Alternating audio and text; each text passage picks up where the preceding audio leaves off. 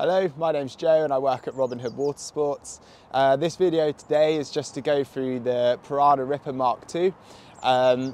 Look at its key features and the differences between the Mk2 and the Mk1 as well.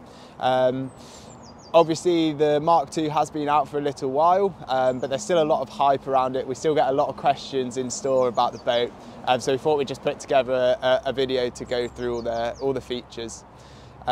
So this is designed at the Pyranha factory in Runcorn, so just a few hours from the shop, and then tested all around the world and put through its paces. So as a half-size boat, it's obviously got quite a lot of volume at the front and a lot of bow rocker, and then a slicey stern at the back, which definitely has a bit more rocker than the Mk1 as well. We'll take a closer look at some of the features that the Mk2 has now.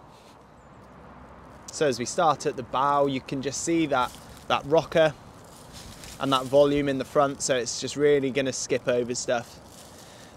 2 aluminium grab handles, super useful for transporting the boat, but also in sort of rescue scenarios if you do get into that situation. It's good to have solid grab handles. And then it obviously comes outfitted with the Stout 2 outfitting, which has been really popular over the years. It's got the ratchets there to adjust the backrest, the central pillar giving great structure and support to the front of the boat. And then, like all these boats, they come with an outfitting kit, so you can get it really set up for how you like it. And then towards the back, you can just see how slicey that stern is. So yeah, it's just going to engage so nicely with eddy lines.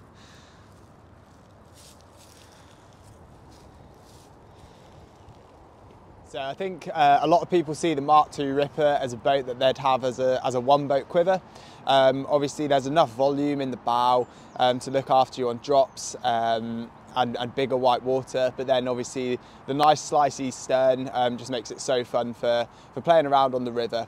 In addition to that, the nature of the hull of this boat just makes it really nice to surf as well. So a really rounded boat.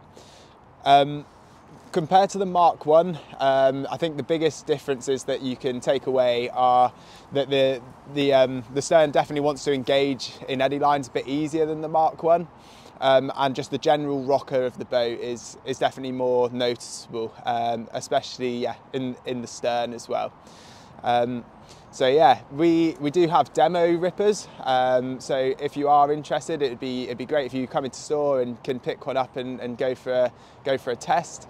So if you do have any questions, just get in touch and we'll be happy to help. Thank you.